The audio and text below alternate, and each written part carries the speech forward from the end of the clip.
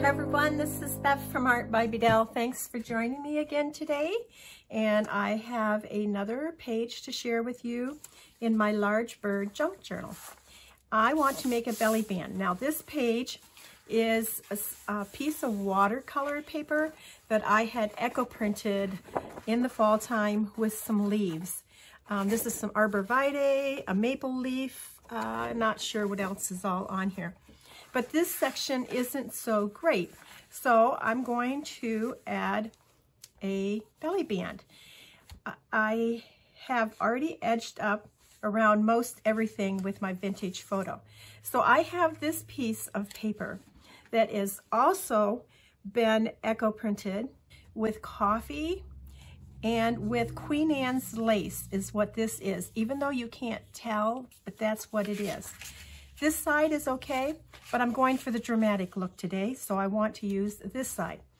I'm also going to put on top of that belly band some mamigami paper that I have created out of just some newsprint paper. And then I have a piece of pleated, ruffled ribbon that is made out of paper that I have created a while ago. And I thought that would look real pretty down through the middle of there.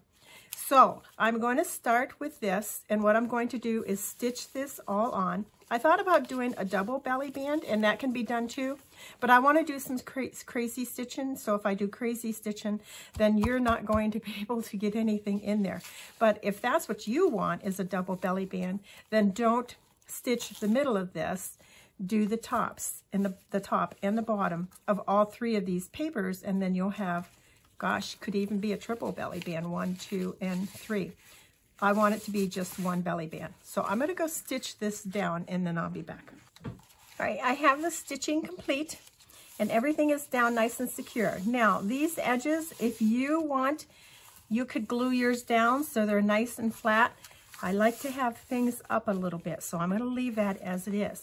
I have chosen for the focal point to use this big bird that is part of the printables by Pixie Dust Designs, and I have cut that out. It comes like on a full sheet like this. You have 2 images on either side, and I've just used the one side for this.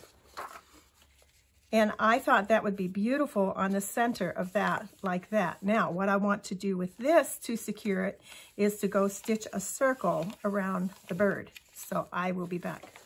All right, I have decided that before I do the stitching of the bird, I need to get my feathers in place. Now, I found these gold feathers, and you know that my color for this journal is gold. Make sure that's on there straight. It just doesn't appear to be all that straight. Okay, but I don't want it to stay like that brassy, so I am going to take my script stamp, my StazOn ink, and I'm going to stamp these 3 feathers with some script to dull them down just a little bit. Now we are stamping on glossy, and that's why I'm using the StazOn, because it is permanent. You still have to heat set it though.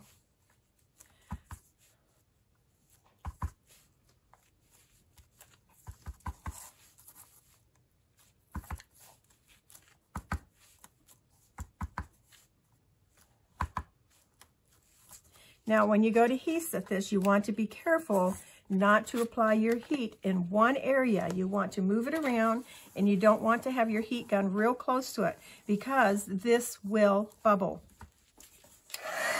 All right, I have my feathers done, and I want this, make sure that my ink is dry. It has the little pop-up dots on them.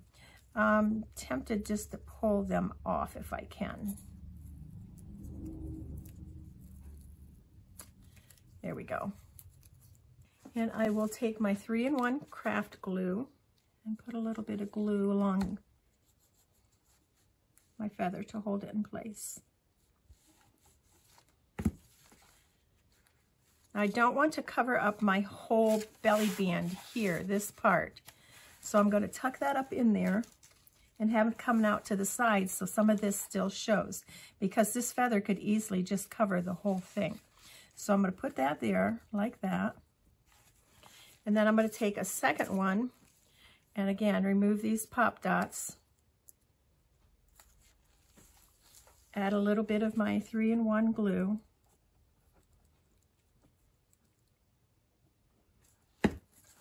And have this one coming out on the other side like that. And then I have a third one that I'm going to put at the top.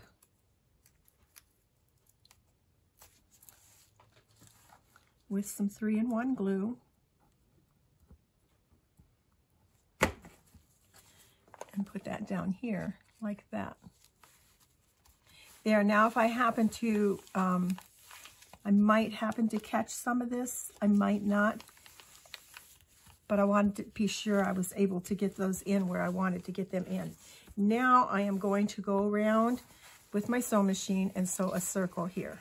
As I was stitching, I was very careful not to overlap on top of the same row of stitching before it, because I wanted to have messy stitching, so I wanted to have it go kilt off just here and there, not on top of each other. The back is quite the mess, but how cool is that? So we have our belly band created. And I did 3 rows of stitching around that. Now, I think I will, on all 4 corners of the bird, I am going to add some glue to glue that down. Of course, we can't glue beyond our belly band backing. We have to stay within here, or else this page is going to glue to our page. That's better. Then to attach it to our page, I am going to go over to the sewing machine. I'm going to go across the top and across the bottom with a zigzag stitch. So I found these really cool feathers in Dollar Tree. And I was standing there and looking at them and thinking, well, they're feathers. I'm doing a bird journal. But they're really, really, really out there as far as really gold. And I'm like, I don't know if that would go with a junk journal or not. And then I started thinking outside the box. And I thought, well, I don't have to use them as they are. I could stamp on them and add a little bit of black to it so that it tones it down just a little, but I still get that gold color. I think they go perfectly.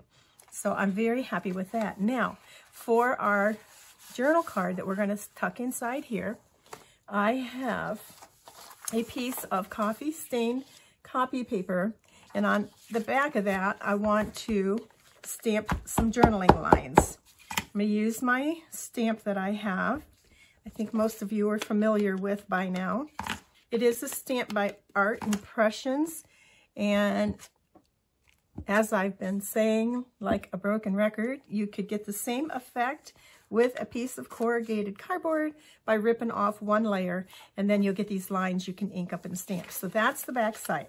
On the front side, the first thing I want to add is this piece of Momigami paper. We're making it to match our page, remember, so we want to add this. And somebody had asked how you glue the Momigami paper down. Because it's so ruffled, you would think, oh, that's not going to be really very easy to adhere to paper. It is. I take a glue stick and I just take my Momigami and I rub my glue stick on it. It flattens out your Momigami somewhat, but don't fear, because in the end, if you want to have more wrinkles, I'll show you what you can do. And then it just really, I mean, it's so easy to apply the glue to it. And if you don't want like a glue stick or want to use a glue stick, you can use wet glue also. So I have this. I'm going to apply it to the side of my page. Now, if I want some of those wrinkles to come back, all I have to do is crunch up my paper like this. And there we go. Then we have some of those wrinkles back. And it's sticking really, really well. There is your Momigami paper attached to your coffee stained copy paper. I have this print from the collection, and I am going to glue that down on top of that.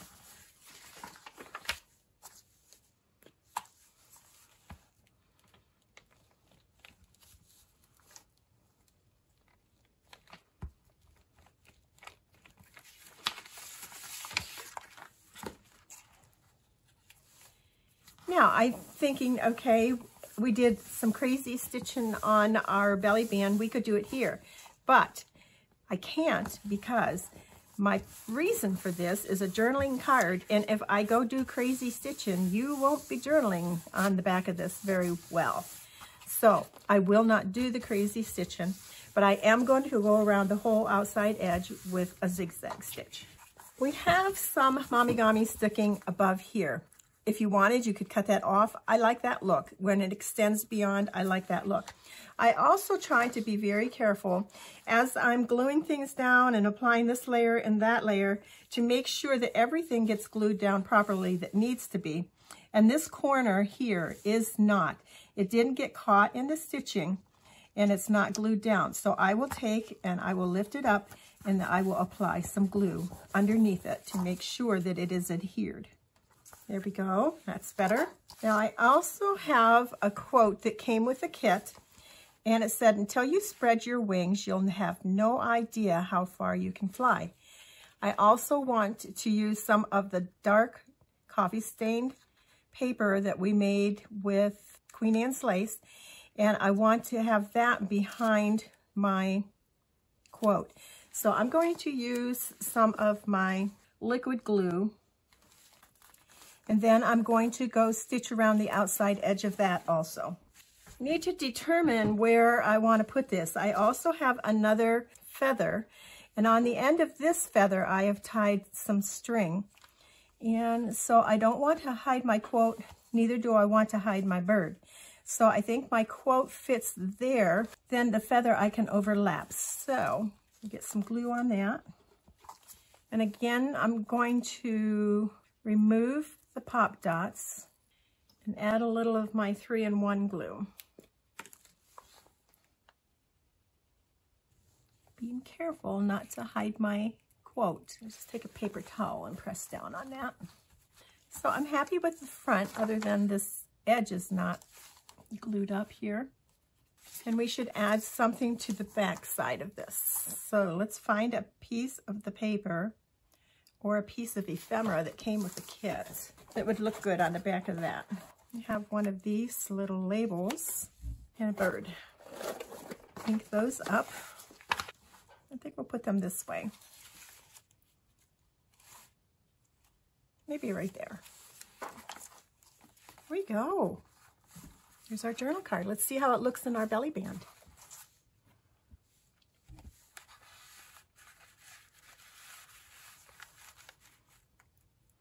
Okay, and it did what I thought it would do, because I had taken that piece of paper, this coffee stained copy paper, before, as I was laying things out and testing things. I thought it would be nice to have a border around this bird. And so that's why I chose the light coffee stained copy paper. It lightens it up and it gives it a border, and it all just works together really, really nice.